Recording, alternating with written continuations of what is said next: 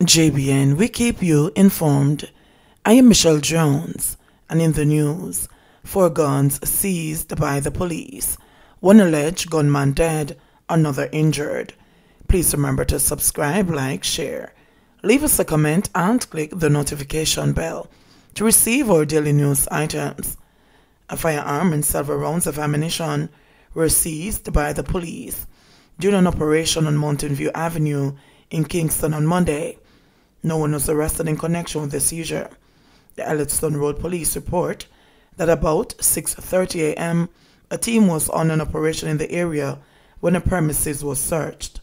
According to the police, a .38 Stalker pistol with a magazine affixed containing 4 rounds of ammunition were seized. Meanwhile, the Hunts Bay Police seized one Taurus 9mm pistol with a magazine containing 9 9mm cartridges on East Road. 4 men were taken into custody in connection with the seizure. Reports are that at about 7:25 a.m.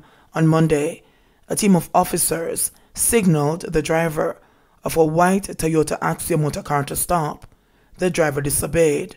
The police team pursued the vehicle, and it was intercepted and the men held.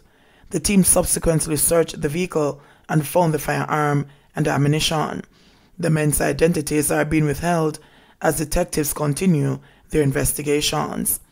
The police are also reporting that one man in a group of men who reportedly engaged the police in a gun battle in several communities in East Kingston was fatally shot.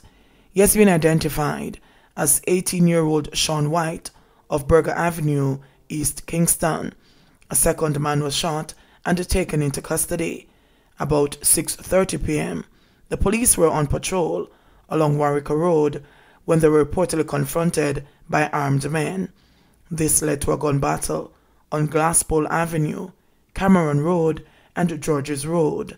The teen was shot and later pronounced dead at hospital. A firearm was seized.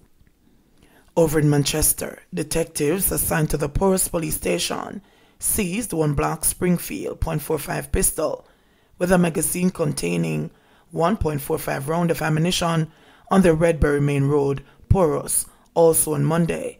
One man was arrested and charged in connection with the seizure. He is 32-year-old Ricardo Martin, a farmer of Clarkstone Road, Porus, in Manchester.